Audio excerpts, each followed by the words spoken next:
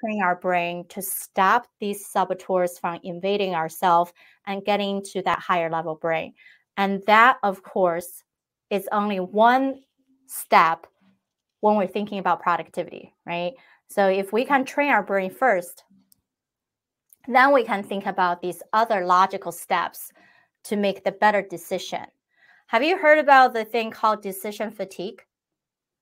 Decision fatigue? No. So tell me if this sounds familiar, where sometimes everyone is texting you, emailing you, or even in any type of situation asking you, hey, what about this? What do you think about that? Have you finished this part? Yeah, I need help on that. Does that happen to your life or business at all? Yeah, it sounds like I guess when you feel over